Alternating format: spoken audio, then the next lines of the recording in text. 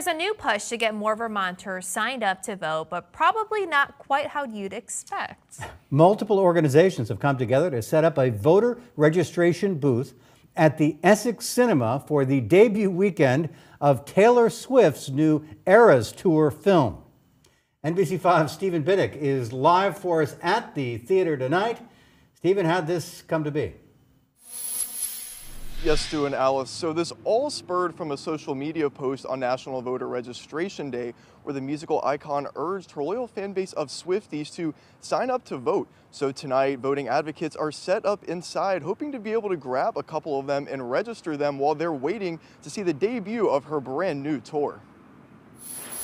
The more people that vote, the better democracy is. Taylor Swift's The Eras Tour film is hitting the big screens nationwide, but here at home you'll find sold-out showings at the Essex Cinema along with a place to register to vote. Continue the motivation and momentum that Taylor had with her Instagram post on National Voter Registration Day. Organizers say after seeing the response from Swift's post on National Voter Registration Day, which led to over 35,000 fans registering to vote, it was a no-brainer to have the drive coincide with the release of the new film. Hey, you know, the movie's coming out the end of next week. That would be kind of a cool tie-in and get some people in person. While they're expecting plenty of young people to be in attendance, Vermont's Secretary of State wants to let everyone know all ages can be a Swiftie and vote. Let's be real, though.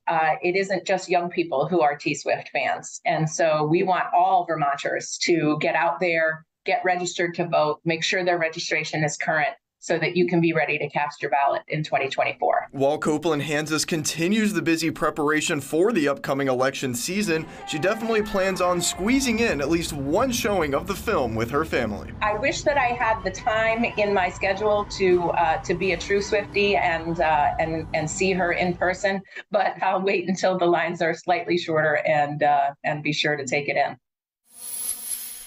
And if you did miss out on this evening's sold-out show, it will be playing here at the cinema throughout the weekend, and voting advocates will also be here as well. Live in Essex, Stephen Biddick, NBC5 News.